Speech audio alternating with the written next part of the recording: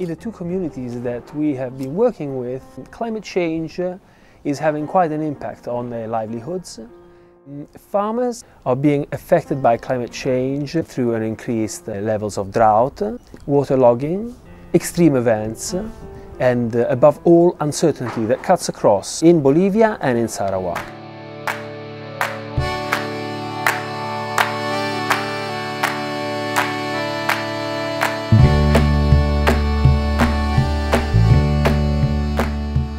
The conservation of traditional crops can support climate change adaptation due to the fact that there is an incredible amount of diversity amongst these crops.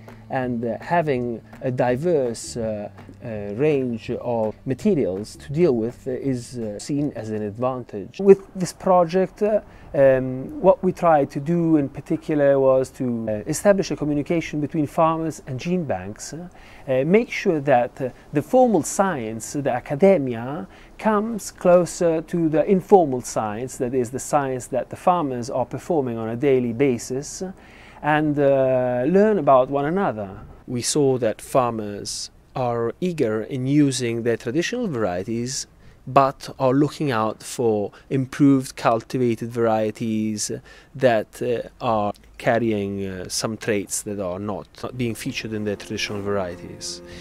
Facilitating connection between farmers and Genebanks can be supportive of climate change adaptation.